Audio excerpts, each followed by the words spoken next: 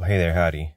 Thought I'd do another video. So today I was thinking about how in the comments somewhere I was talking about how that we need to give our hearts to Jesus.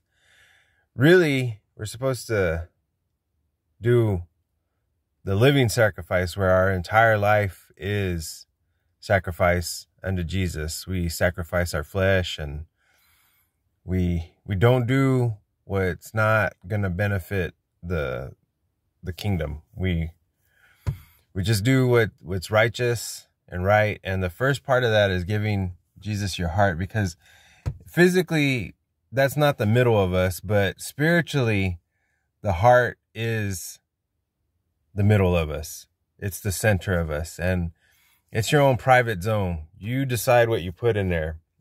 Jesus, he's a gentleman, and so he goes where he's wanted, where he's welcome. And in order for you to go ahead and get him to come in there, is you have to tell him that he's welcome and that you want him as your Lord and Savior, because we need him. Like, I don't know if you noticed, but things have gotten more and more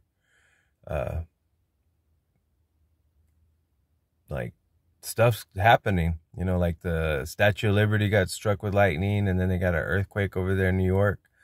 That's not normal.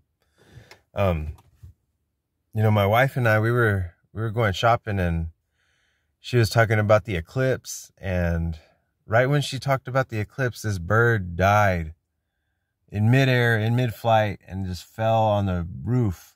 Now, I've watched birds my entire life, and I've never seen that happen before. So, I'm not saying anything's going to happen, but it's always a good time to go ahead and settle up with the Lord Jesus and make sure you're on his right side, okay? So,